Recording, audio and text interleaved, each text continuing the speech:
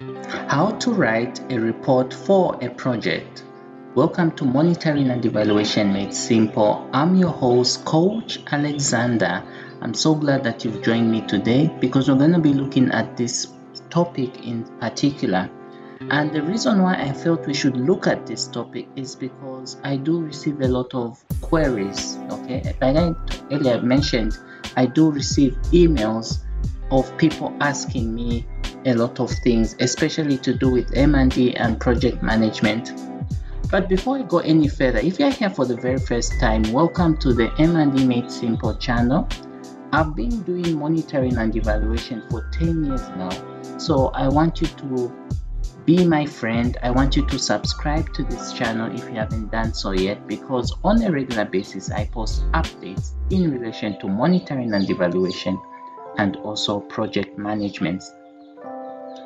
There are these free ebooks, okay? So the link is in the description below. Please download these ebooks. If you can't download them, please write to me. I'll be happy to share you these ebooks because they are very important. They give you a guide on how you can do M&E in your organizations.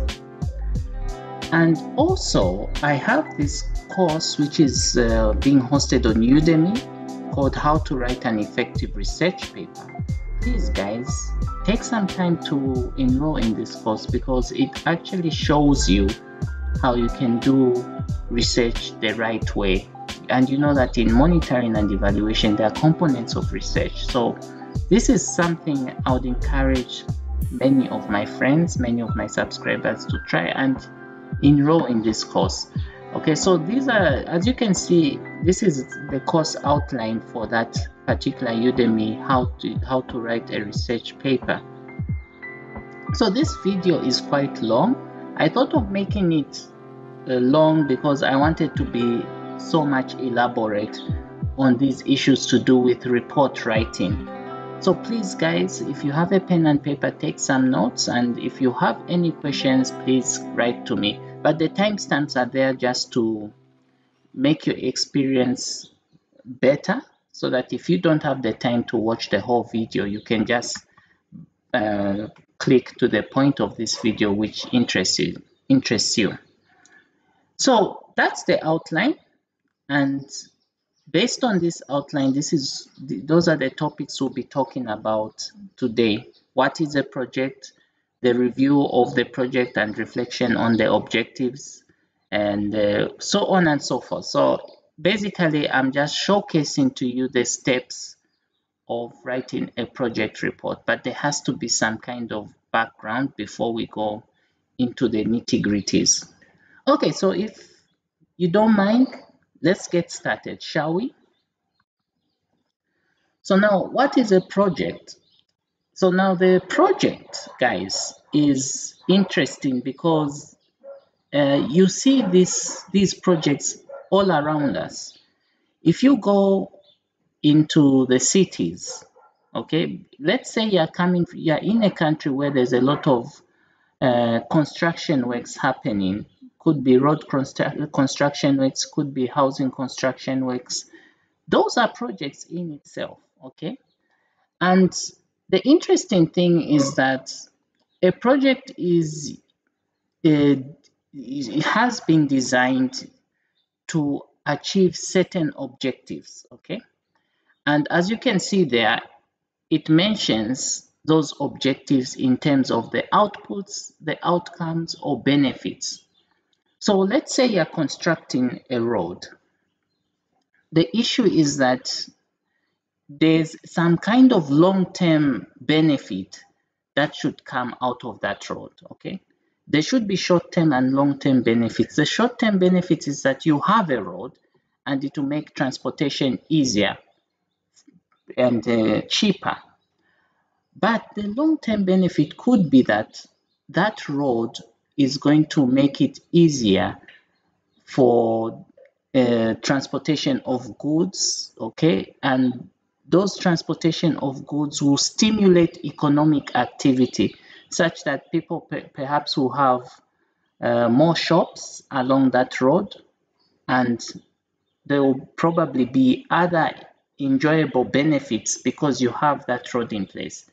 So that's what a project aims to do. But a project also, you need to understand, it has a budget and also an agreed time frame in which to complete these activities. So I talked about the project in terms of the housing construction projects, the road construction projects, but there are also projects that we are more familiar with, the developmental projects that have to do with poverty reduction, improved livelihoods, okay? The projects you see a lot of humanitarian organizations implementing around the world. So there are different kinds of projects. As you can see in the images I've presented to you, you can see an engineer representing the construction projects. Then you can also see the doctor representing the healthcare projects, and as well as you can see I put the sheep there that represents the agriculture projects, but there are so many different projects that we can talk about. So now the issue is, before you start writing your report, a project, because you know that, and in most cases when you're coming up with these reports, you probably have a key position in your organization. It could be a project coordinator, project officer, and the demand is high from your stakeholders to see how well the project is doing. So the first thing you need to do is reflect on the project objectives and review the project, okay? That is the very first thing that you do. So every project has its objectives, okay? There is no project I have seen in my over 10 years of work. There is no project that I have seen that doesn't have some set objectives and goals. And we need to be clear on this because it really guides on how you're going to formulate your report, what you're going to communicate. So it all begins by understanding your objectives, okay? And these objectives, really, I like to look at them as the short-term endeavors. But when you look at the goals of a project, these are the long-term endeavors or undertakings that you would want to see. Now, I know that not all projects use the logical framework, and I hope the image is visible, though I know it's a bit blurry.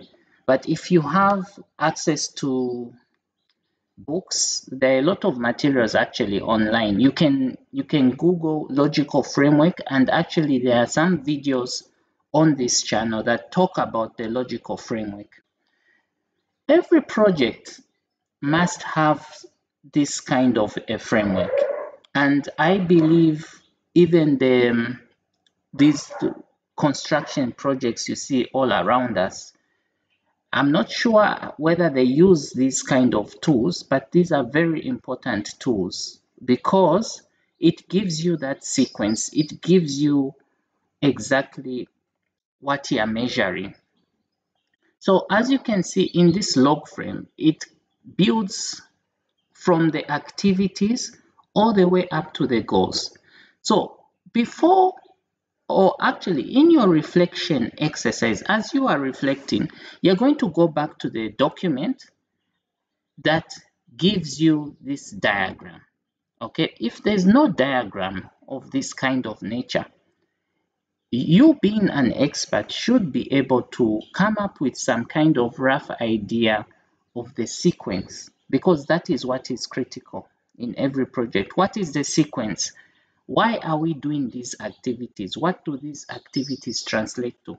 So like in this particular case, if you look at the activities, you can see that these activities down here translate to the outputs here, which translates to an overall outcome and an overall goal. Okay, so there should be that sequence. You should understand it. You should understand what are you measuring. Okay, and once you understand those issues, it will be so much easier for you to come up with this report that stakeholders are going to accept. So if you want to learn more about the logical framework analysis, I hope I won't forget, but I'll put a link in the description below, or you can simply go to the YouTube search bar and type logical framework analysis. There's a lot of videos out there on the log frame, including on this channel. There is something talking about the logical framework analysis. Now, there is a standard format for effective report writing, and we all know this standard. All right. The thing is that whenever you're coming up with a report, most reports out there, except that, okay, organizations like to have their own style of doing things, but it's usually universal. You must have a cover page. Okay, that cover page must explain what the report is about. Okay, project report or project quarterly report on activities that have been implemented from January to March. It could be that, or it could be an annual report. That should be your cover page. Then you get into the next part of the document, which is the table of contents. After the table, now usually what usually happens actually is that before you come up with the table of contents, you already need to populate information in the introduction section, the objectives section, the methodology section, the findings section, the conclusion and recommendations. Okay, so now the introduction, as we know what it means, I'm pretty sure you know what it means. You're simply just giving the reader what this report is about. Okay, then the objectives of the report, the methodology. So now what is really key are the findings. Okay, the other sections are important, but what you really need to be focusing on now is really the findings, the conclusion, and the recommendations. Now, this is something I do, and it has worked very well. And I always encourage even the people that I mentor and coach to follow suit in the same way. When it comes to reporting on findings, focus on what you have achieved in relation to the objectives. Mention the results in relation to the goals, the outcomes, the outputs. Remember, in that logical framework, there are those indicators. Report on the indicators. Now, if you don't have those indicators, report on how you have actually moved from one point to the other. What change has been achieved? And that is why it's easier for people to report when they have a baseline. Okay, as you can see here, you need to establish a baseline so that as you are reporting on progress, you are able to measure the change that has been achieved from the baseline stage to the next stage. It is important to outline your challenges. And the reason why that is key is because in most cases, when we set ourselves targets, we normally deviate from those targets. So now the question is, why have you deviated from the initial targets that you set for yourself? It's because of the challenges. So when you list those challenges, the readers, the stakeholders are going to understand why you failed to fulfill your goals. And it becomes easier to mitigate those challenges in the next implementation phase. And when you mention those challenges, in your recommendations, you can actually explain to the reader or your stakeholders how you think these challenges can be resolved. Let's say the challenge you face is lack of funding, or okay, maybe lack of funding is maybe too. Okay, let's look for a better one. Let's say funding is not being received on time from the donor. So this lack of funding being received on time has an implication on the rate of implementation. So in your recommendations, you can state that we would want to urge our funders, if it is within their power, to release funds on time so that the implementation rate can be done on time.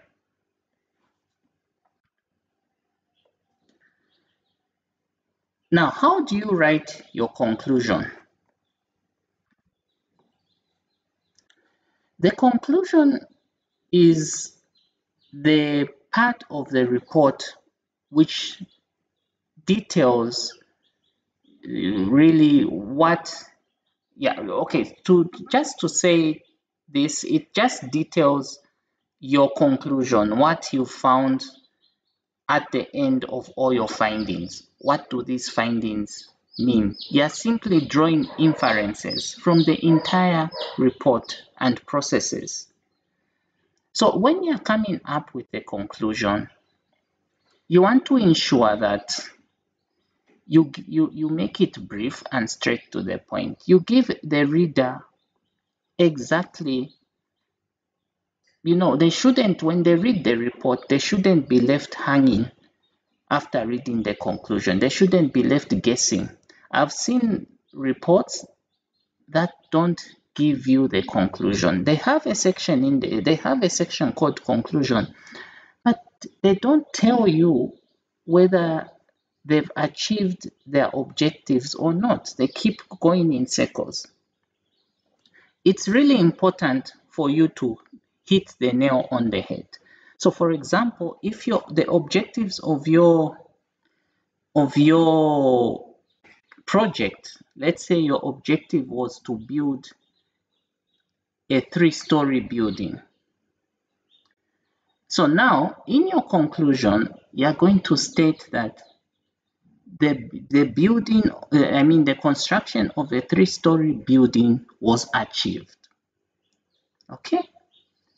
If it wasn't achieved, you mention in conclusion, the construction of the building was not achieved. However, you explain further other aspects that the reader should take into account. Okay.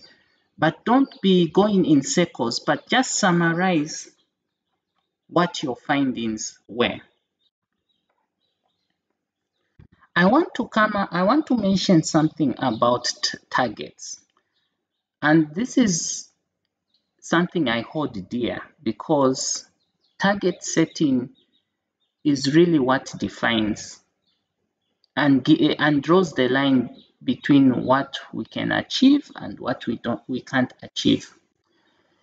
So now the way we set our targets as an organization is very important, because if we overstate a target, if it becomes too ambitious for us, we will be looked at as underperforming because we set the bar too high. So that is why it's usually good to come up with a target that is realistic and that you can work with. So now how do you do this? It all comes down to having a baseline. And based on the baseline, you can be able to forecast and see what is achievable, and also based on the past trends that you've seen. Okay, so and when I say past trends, over the years we do collect data, and that data gives us some kind of trends. Okay, and based on that past data, you can be able to project how things can be in the future. So the first step is to establish the baseline. The second step is to use past trend data to forecast the future. Then step 3 is to involve experts and different stakeholders who are knowledgeable on the subject matter. So what this really means is that if you design a project and you say that you want to reduce poverty by 5%, what does the past data trends tell you about reduction in poverty? Is it actually a realistic target to set? Is the 5% reduction realistic? So you're going to set that target, but then you have that target validated by the experts, by those who are knowledgeable on these issues. So now the recommendations. The recommendations are actually what help build the whole learning process. And this is part and parcel of the M&D system, which I always like to talk about. Now, when these recommendations are formulated, they are meant to improve on the weaknesses that have been identified. Now, there's something I need to mention, that the challenges that you identified should be linked to the recommendations. So if you had 5 challenges, it's most likely that you have 5 recommendations. So it all comes down to you coming up with these recommendations that are going to help improve the project. Now, it is one thing to recommend, but I can tell you it's another to actually implement these recommendations. Now, if you're a type of organization that does not like to walk the talk, you're going to find out that each implementation phase that you have will only end up in failure, because you are not implementing the improvement plans that have been formulated by the people that have seen the challenges and what is hindering development. Now, we know that in some cases, certain challenges are beyond your control, such as economic instability, political instability, and so on and so forth. But those challenges which you have control over should be resolved so that the implementation of the project can be better than it was perhaps 5 or 10 years ago. This is also another aspect which is extremely important, and I want to touch this part of the presentation by mentioning that when it comes to report writing, it does get kind of stressful, especially when you have your bosses demanding for a report at a certain time. So what I'm saying here is that you may be working under a very tight deadline. However, it is important to proofread your document before you actually submit it. You'll be surprised that there are learned people in this world who come up with a good report, but that report has a lot of grammatical errors and typos, and it's not been well aligned. You'll be surprised that such things exist, and it's simply because they didn't take the time to proofread. So proofreading is the last step in the writing process. So this involves checking for errors and cleaning up your document. There are softwares you can use on the internet. You just go on Google, you can type and look for softwares that can help you eliminate some of these errors. But even Microsoft Word has the spelling check, which can help you reduce grammatical errors, punctuations, and so on and so forth. However, I must mention that the writer of this document should be well equipped actually to do this exercise by himself or herself, because sometimes there are certain things that the computer can't correct, but it can only be corrected by the writer. Okay, so now I wanted to talk about this Udemy course, how to write an effective research paper. This is a very good course, guys, and I'll be releasing another video on how to write an effective research paper, but it's similar to this video that I just talked about. This is really important because in the project implementation, there are components of research, and research is important for all of us. This is the outline, and it talks about introduction, overview, literature review, methodology, results, discussion, conclusion, references, and plagiarism. So that really marks the end of this long video. I sure hope you enjoyed every bit of it. If you have any questions, you can write to me, but especially on coaching and mentoring.